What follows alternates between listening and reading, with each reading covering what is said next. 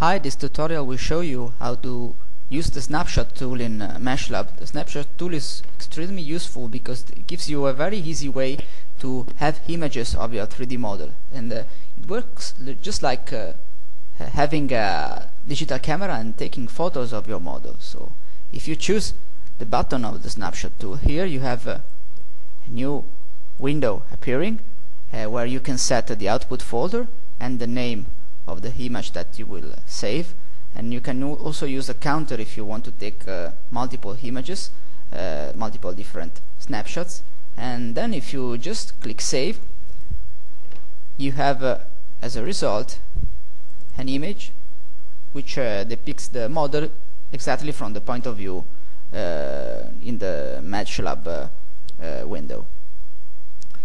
But there are other things that you can do with the Snapshot tool, and for example, you can define that you want a transparent background, like the image that I showed before. But if you want, you can also preserve the background provided by MeshLab. So if I save the image from this point of view, the result you see preserve the background of MeshLab. So you can choose if you want to preserve the background or not. Another very interesting feature is the possibility to use the screen multiplier.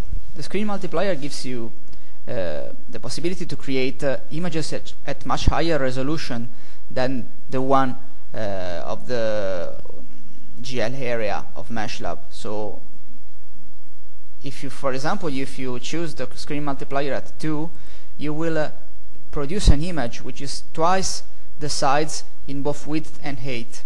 And this is very useful, especially if you want to put your images, for example, in documents which need to be printed. So if you want to have very detailed images, you can use the screen multiplier to get higher resolution. So if you launch the snapshot with the screen multiplier, you see that the snapshot is divided in 4 parts, and you have this final image, which is the same as the first one that we took, but at twice the original resolution.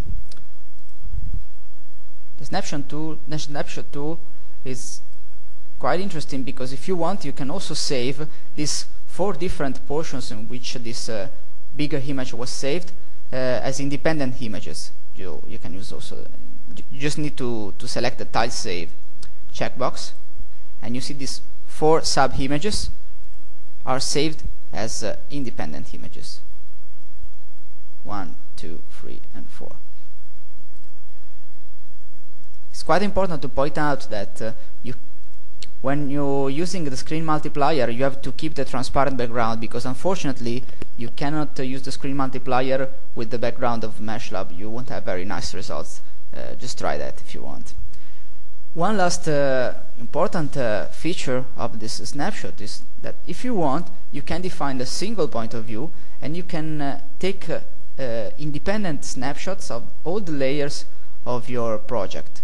So if you choose snap all layers, you will have 6 different images which will show you only one of the layers at a time. So here I have several layers together. If I click save, I will have 6 different images, all taken from the very same point of view. So you see here, these are the 6 range maps which created the form of the Laurana, and they were saved at different images. This can be very useful if you have several objects from which are overlapped one to the other, and you want to show these objects independently from a very same point of view, and you can do it with only one click. So the Snapshot tool, as you can see, is extremely easy to use, and you can have images of the resolution that you want. One last thing that you could take advantage of is the possibility of changing the background color. So you can change the background so that you can change also your snapshot by changing the background. So that's it for this tutorial about Snapshot. please feel free to experiment with that. You can get very nice results, especially combining the snapshot with all the other visualization features of MeshLab, like the use of shaders, changing the light, and particular kind of coloring, and so on.